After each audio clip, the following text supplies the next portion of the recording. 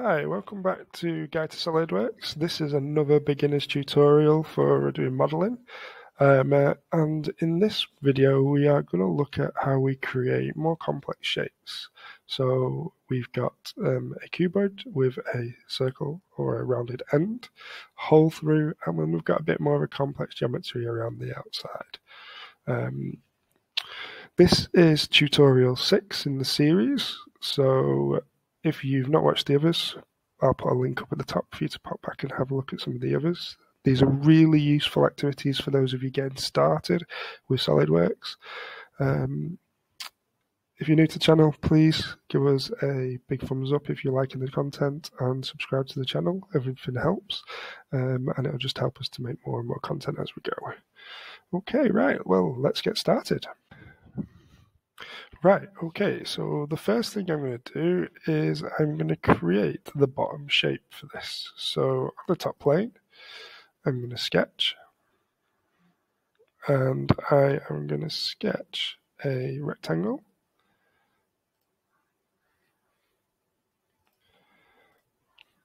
And put some sizes to that. So my rectangle is going to be 40 by 40. So actually I'm creating a square. 40 by 40. Okay.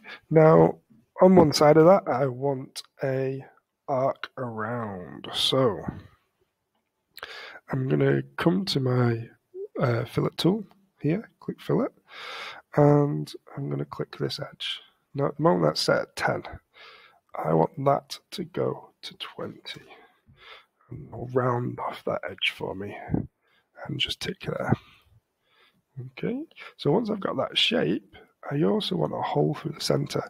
So I could extrude that down, or I could put it in at this point. So if I put a circle in here now, like so, from the center of there, and dimension that up, that's going to be 20 diameter. And then extrude that up now. So if I go to features and extrude, what that'll do is it'll extrude up with that hole in the center of that shape. Now this is going to come up to a height of 40. So let's bring that up 40 there, like so. Now what I'm going to do is I'm going to tick that, and that's giving me my basic or generic shape, but I have a lot of detail on this top here. Now I could have added that in, or I could have taken it away. What I'm going to do is I'm going to remove it from this. Okay. Now the way I'm going to do that is I'm going to start off by removing a section of material out of here. So I'm going to sketch on this top plane and sketch on there. And I'm going to start off by drawing a rectangle.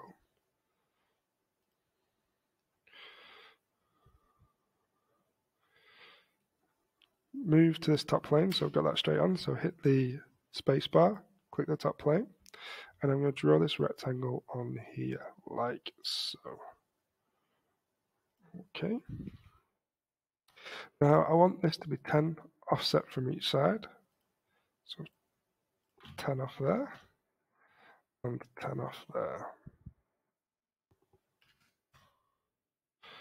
Now I've got that offset, what I'm going to do is I am going to set this distance down the side to be 30, this distance down across this side to be 30 as well.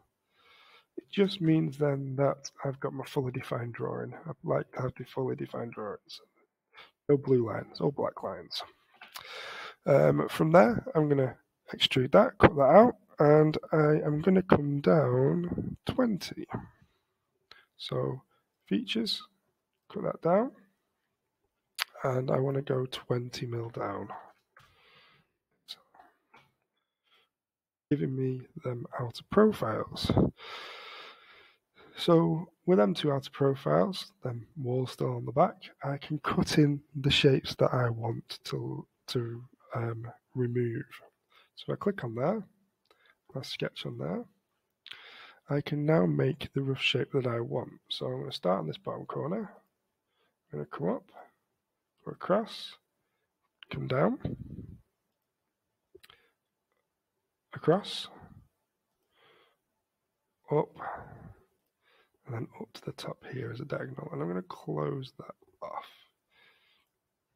Now to extrude anything, I must have it as a closed region. So I've just closed that off there.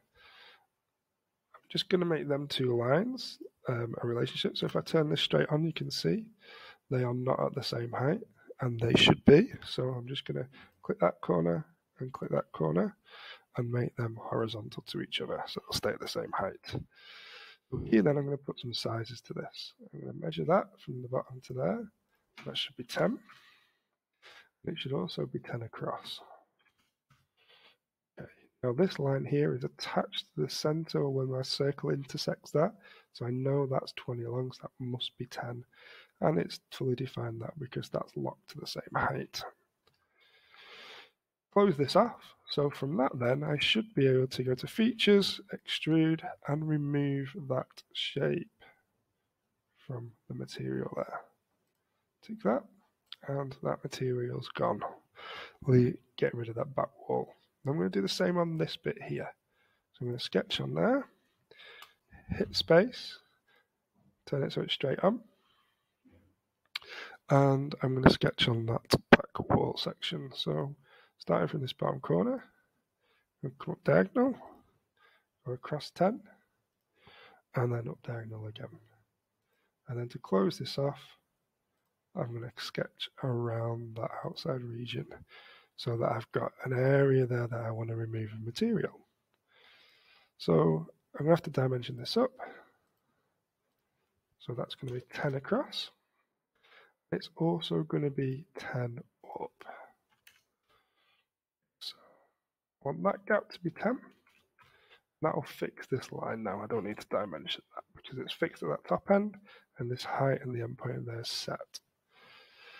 Giving me the region that I want to cut out of this shape as well. So I'm just going to trim that away.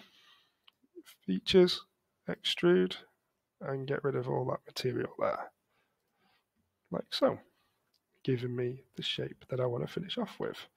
So with that, I just like to add a material at the end. So let's go for an appearance. Let's change that appearance. Let's give it a color. Let's go green. And there we go. We've finished that component. So that was tutorial 6 on the modeling guide for beginners. So hopefully that was useful. Just trying a few little techniques there, removing material at multiple points. Like I say, if you're new to the channel, please subscribe, give us a big thumbs up, and hopefully you're enjoying the content. I'll continue to develop more content as we go. Like I say, check out some of the other beginner's guide modeling activities. If you're getting started with Solidworks, they're always very useful. And I will see you in the next video. Thanks for watching, and I'll see you soon. Bye now.